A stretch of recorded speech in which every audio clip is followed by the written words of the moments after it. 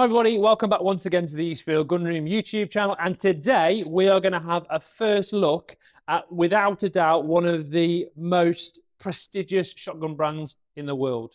So today we are going to look at a Perazzi. Now, worldwide, Perazzi are kind of at the pinnacle of European shotguns. Yes, you've got the like of Fabri, Bosis and Piotti, but they are kind of another level. They're almost kind of cottage industry gun makers that make, very, very small numbers per year. So Perazzi were formed in 1957, and in terms of a lot of other Italian gun makers, they're quite a recent company. Let's not forget that Beretta are almost 500 years old now. And in the early 1960s, Perazzi enlisted the help of a trap shooter by the name of Mattarelli. I think his first name was Anilo, something like that. And in 1964, he broke a world record with the MX8, which is the gun that he had designed with the help of Perazzi, with his shooting expertise, knowledge and requirements. And ever since then, it has gone on to be an absolute world beater. To date, dozens and dozens of Olympic medals. They're kind of in direct competition with Beretta, certainly domestically in Italy. And in terms of Perazzi versus Beretta, if you like, they are so different in many ways. And this is why I wanted to show you this gun and kind of explain the differences. The main thing with Perazzi, they are based in Italy. They are down in the Brescia area, but they're not in the same kind of area as a lot of the gun makers like Zolli, Beretta, etc., which are in the Valley of Gardone Valtrompia, a bit out of the way. And the key thing with Perazzi is they have so many options for shotguns. They are so customizable and so bespoke. So to put things into perspective, Perazzi make on average about 1,500 guns a year, and that is it. And the reason for that is they are completely handmade.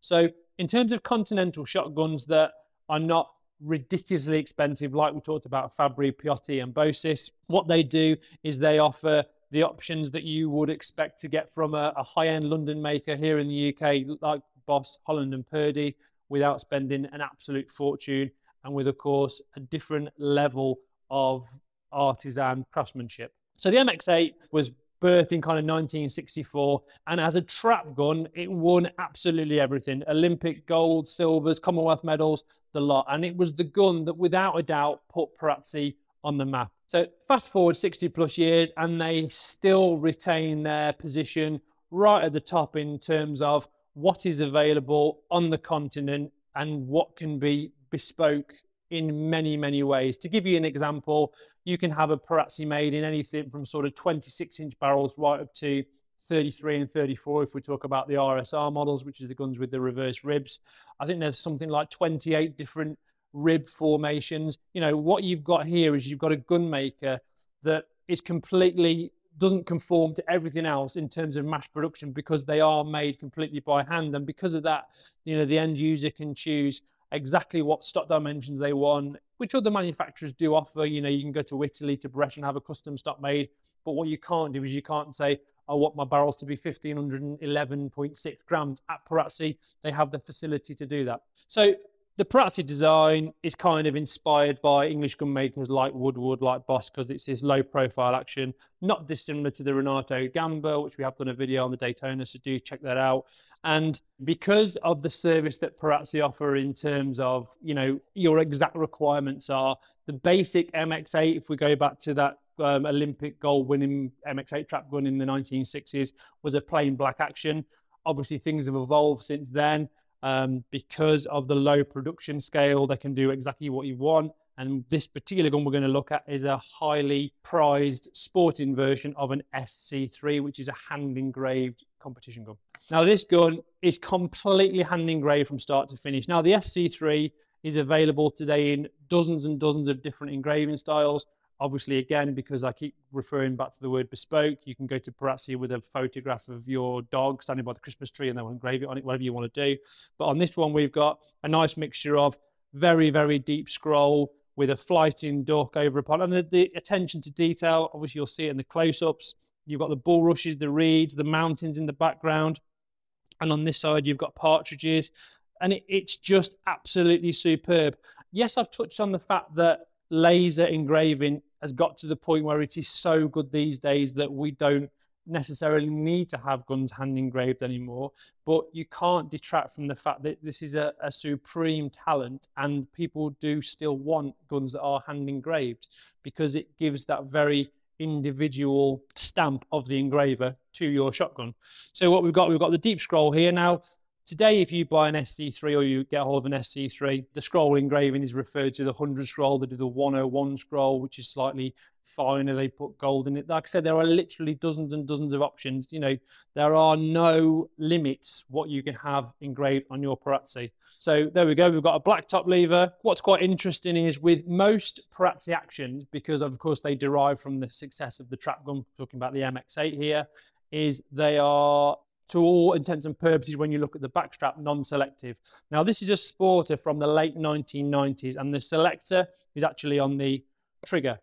Again, not dissimilar to the Gamba, so you've got a little block that pushes across to decide which barrel you want to fire first. Some of the later guns, like the MX2000S, etc., you can have a standard selector on the backstrap, but because it was derived from a trap action, in all essence, when you first look at the gun, non-selective, and you will see many MX8s in all kinds of guises, skeet, trap, sporting, whatever, that are actually non-selective triggers. Gold trigger, not adjustable. Interesting point. I don't think I've ever seen a Perazzi with an adjustable trigger for some reason.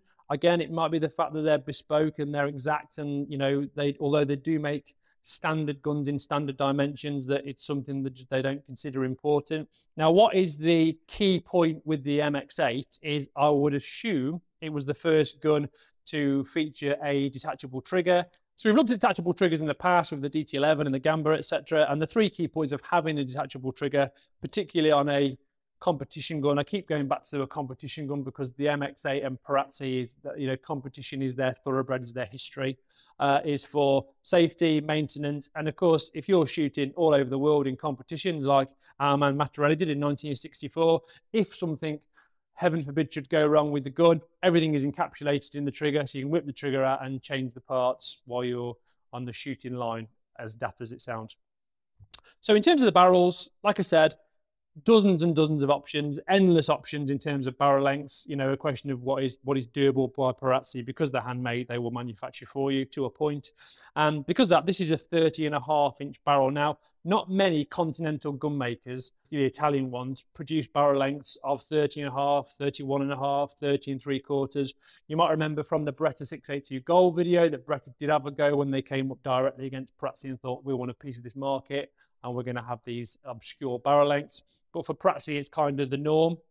And what that does is it gives the shooter the option of having the exact kind of barrel weight, because this barrel weight is 1540. So 30.5 inches, 1540 grams.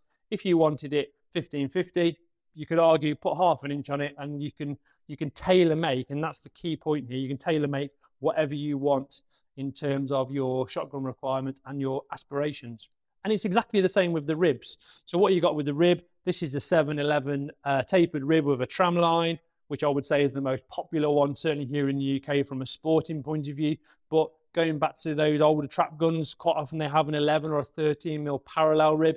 Again, the sky's the limit. You can have whatever you want. Now, interestingly enough, most Perazzis come fixed choke. The majority of them are 3/4 and full because Perazzi understand that people can then have them taken out to their requirements. They're also available to order in anything. And again, there's no limits in terms of chokes. Perazzi offer 10 different chokes from cylinder right up to extra full. If you look at the barrels here, we've got little dots on, and what those dots there, little round circles, and they denote the choking of the barrels. 18.4 barrels. Again, with boring, it's exactly the same. If you wanted to have a Perazzi spec to just shoot fibre wad game cartridges, the argument there is you could go for nominal bore barrels like this is 18.4. They're also available 18.5, 18.6, etc. And this is what we're dealing with. We're dealing with a manufacturer that will literally, within, you know, whatever parameters they can work with in a machine, build you whatever you want. So you've got the bifurcated lumps at the bottom here, again like the Gamba, SC3 there, again nicely finished, all hand polished, very, very nicely done. Chrome line barrels as you would expect. And interestingly, as again we've touched on before, this gun is 2 3/4 inch chambers, which is 70mm, because I don't know why it is, but I think on the continent, they have this obsession, if you like, that if you're shooting 2 3/4 inch cartridges, 70mm, you should put them in 70mm chambers, and that will enhance the ballistics and you won't lose any pressures, etc. I try not to get into too much of that, but that's, I think, is their thinking behind it. So 30.5 inches, quarter and a half. Now the gun weighs £7, 12 ounces. In terms of balance, they are factory balanced. Now this is a standard gun that was purchased, like I said, back in the late 1990s, and because they're handmade, they will be factory balanced. Again, if you're speccing one up, having one bespoke, tailor-made, whatever, you can have it stock heavy, barrel heavy, whatever you want. But this one with fixed choke barrels and £7, 12 ounces, out the box, is maybe a tiny, tiny bit nose heavy. But for all intents and purposes, all the weight there is pretty much between the hands, which is what you would expect. Now, one of the key things about Perazzi, apart from their handling, is their exceptional trigger pulls. If you speak to a Perazzi owner, a Perazzi shooter, they will tell you that the trigger pulls are like nothing else. Now, with this gun being an MX8, it has got flat V-springs, which gives you, in essence, the crispest trigger pulls you will get. And with this being, like I say, the MX8 design is the dropout trigger design. So what I'm doing is just going to drop the trigger out, and just like we did with the Renato Gamba, very, very impressive. You got your hammers, you got your springs. Like I said, the idea with the detachable trigger is for supreme reliability. Should you need to change anything, swap it out, you can do. In fact, we'll look in the case shortly. Usually there's a little spares kit, which actually gives you a tool to take the springs out. So you could do it on the shooting line. Because again, I keep referring to the fact that we're looking at a company here that, you know, was put on the map because of its trap shooting pedigree. Yes, we've come a long way since then. They're hugely popular with game shooters, sporters. Let's not forget George Digweed, probably the best shotgun shooter in the world, sponsored by Perazzi for a number of years, still uses one today and will beat most people in the world on his day with it. So if you look on the bottom of there where the trigger group locates, you've got the engraver's signature, you know, the very highly skilled artisan that spent many hours engraving this.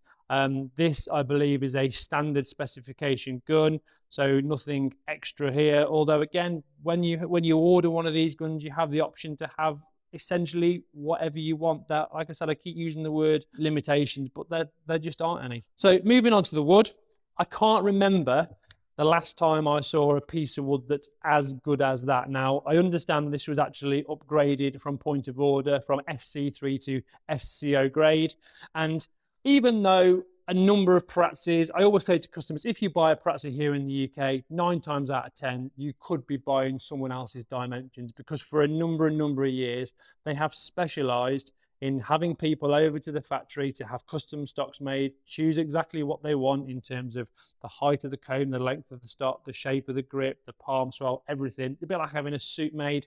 And there's always the concern that if you do pick up a second-hand Perazzi, that you might be buying someone else's dimensions. Aside from that, they do make standard guns. Typically, you will have either 35-50 stock dimensions or 35-55 for a sporting gun. Obviously, the game guns are usually a bit lower, and in proportion, you will have a reasonable pistol grip on a sporter. This one's actually 15 inches with a standard Perazzi butt pad. All the butt pads obviously fitted by hand as part of the hand building process and finished off in the factory. That is, like I said, an absolutely stunning piece of wood. It's got the original factory finish on it, double point checkering, all checkered by hand and matched very nicely. Now, this is a 4-end design, which I feel more and more people are kind of trying to copy, trying to emulate, because it's just so good. So you've got this kind of flat side with a slight curve on the front, no horrible lip schnabel that people don't like and have to have filed off. I particularly like the style of the checkering going in here. Perazzi on the bottom of the 4-end, I'm not 100% on that, but again, that would be an option. You could have it, take it or leave it. In fact, if we wind the clock forward to the current high-tech models, they've got high-tech on the stock, which personally I think looks absolutely dreadful. Pop the 4-end back on, and when you open and close these guns, they just feel absolutely fantastic. We'll pop the trigger back in. So it's just a question of locating the trigger group where it came from, pushing the selector forward, and it should just go in. So as you would expect with a premium Perazzi, you get a premium Perazzi case. Like I said before, when we try and source these guns to review, we try and get something that's as original as possible. This is original. original stock dimensions, original choke-ins, not been messed about with, genuine one-owner gun. And because of that, we do get the case and all the accoutrements inside. So we've got a very, very nicely finished, again, it's all premium. Perazzi are, without a doubt, they're at a different echelon in terms of Italian gun manufacturers. Like I said, we discount the likes of Peotti and Fabri because they are making, in some cases, slightly into double figures of numbers of guns each year, whereas these guys sit smack bang in the middle of what is mass production for the likes of Caesar, Guerini, Rosini, etc. And obviously the elite, if you like Fabri. You know, they've had their stronghold in the market for a number of years, all over the world. Olympic shooters still use them, still win medals with them, monthly, yearly basis. So into the box, leather corners. Not too sure about the interior, but let's remember it was built in the 1990s. You know, it does look a little bit like the inside of a Ford Sierra, but that's what it is. Nice brass locks. We've got the embossed logo on the top. And what you tend to get with all Perazzis, although sadly it's missing with this one, is you tend to get a little book of words and it tells you all the stock dimensions. So typically, like I say, we'd say that'd be 35-50, 15-inch length of pull, but it also gives you the cast dimensions, whether it's left or right hand cast. And it's just a nice little thing to have a specification sheet, because ultimately, if you wanted another stock building for your Perazzi, for argument's sake, you didn't want to take this out because it was too nice, take it out pigeon shooting, then what you would do is you would just get a standard stock and you'd have your dimensions already. You get a little serial number card, which is the warranty, which sadly has expired now. And we talked about the spares. Now in here, we have got spare firing pins, spare V-springs, and that's the tool to replace the V-springs with. Something I've never done, although I do know that because of how good the trigger pulls are on the MX8, they do tend to be a little bit fragile sometimes. So most Perazzi owners in their lifetime will have experienced this little box and changing a mainspring. Stock tool, same as you will get with a lot of modern guns. It's always a good idea to put it up the back end and just give it a twist. This one's actually labelled MAP, which is Mattarelli, Friend, and Perazzi. I'm not sure the A stands for and, but you get my drift. And we've also got some Colgate, although it's actually Perazzi genuine grease. So like I said, this gun has just not been used. To finish off, we've got the nice little velour socks. And again, it's just a nicely packaged thing. A very universal gun. This is a sporting specification one. Like I said, we've got the 711 rib. We've got absolutely out of this world exhibition grade wood. And it's all about the handling. It's all about the feel. With Italian guns like this, I kind of compare them a little bit to Alfa Romeo owners, because what they do is there's just something about a Perazzi, if you're a Perazzi fan, that will bring you back to the brand again, again, and again. And for a lot of people, it's the design of the boss style mechanism, the superb trigger pulls, and the out of this world balance. So that has been the Perazzi MX8 SC3 sporting from me, Matthew Morgan at Eastfield Gunroom. If you've got any questions about this gun, please comment below, comment me directly. Don't forget to check out the website. And from me, I'm the first Perazzi we've done on this channel. I'll see you again soon.